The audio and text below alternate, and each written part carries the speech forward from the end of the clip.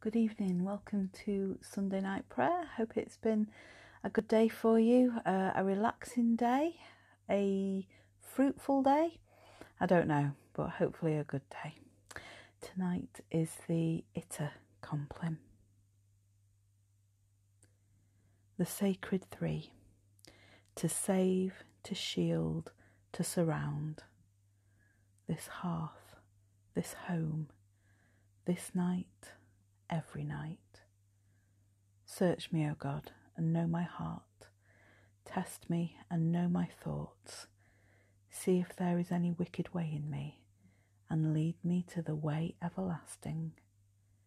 O Father, O Son, O Holy Spirit, forgive me my sins. O only begotten Son of the Heavenly Father, forgive. O God who is one, O God who is true, O God who is first, O God who is one substance, O God only mighty, in three persons truly merciful, forgive. O God of life this night, O darken not to me thy light.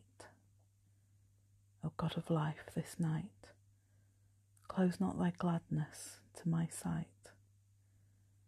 Keep your people, Lord, in the arms of your embrace. Shelter them under your wings. Be their light in darkness. Be their hope in distress. Be their calm in anxiety.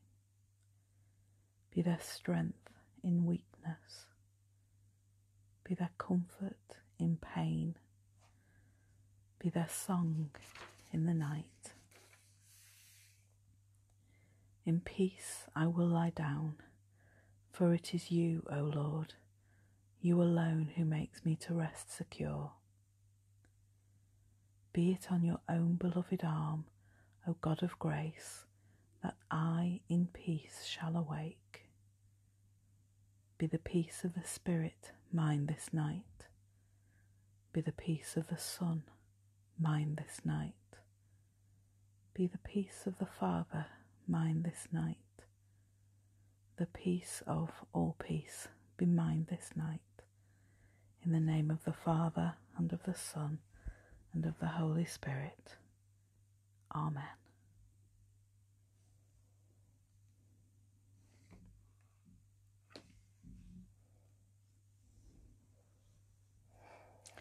Every Sunday I get prayers emailed through from one of my favourite pastors, Nadia Boltzweber, and today's prayers have a theme of gratitude, and I think this being the end of one week and the beginning of another, it's really important to take stock of the things that we've been grateful for this week. So I'd like to share these with you.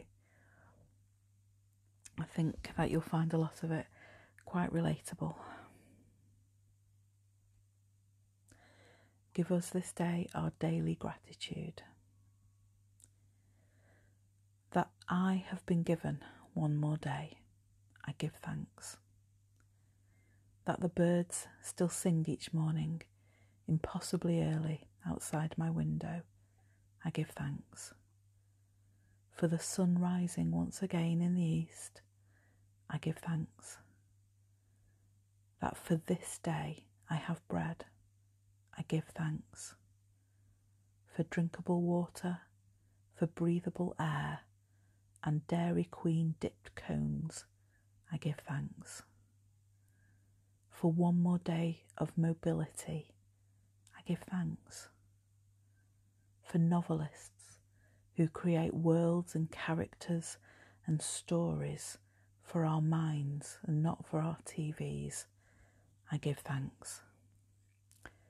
For the puppy I got at the beginning of quarantine who is currently destroying my life, I give thanks.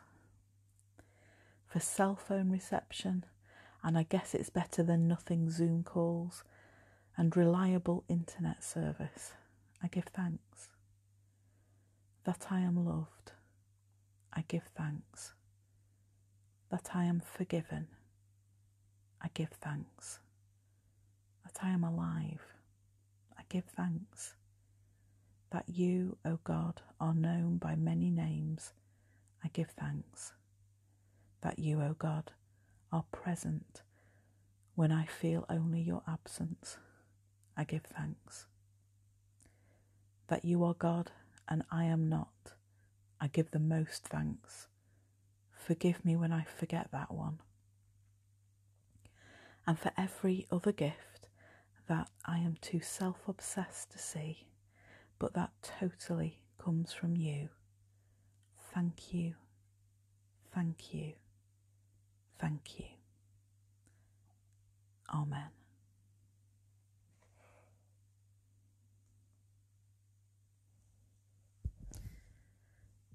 I have so many things to be thankful for, and I'm sure that you do too. It's sometimes so much easier to concentrate on the things that are difficult or negative, and so I try and always make it my aim to concentrate on those positive things, the things that I will always be thankful for, the small things, the large things, and everything in between. So I pray that you go to your bed this night with gratitude in your heart and thankfulness for all of those amazing things for which we are blessed. So sleep well, my friends. I hope you arise tomorrow ready to face a new week. And I'll see you back here tomorrow night. Sleep well.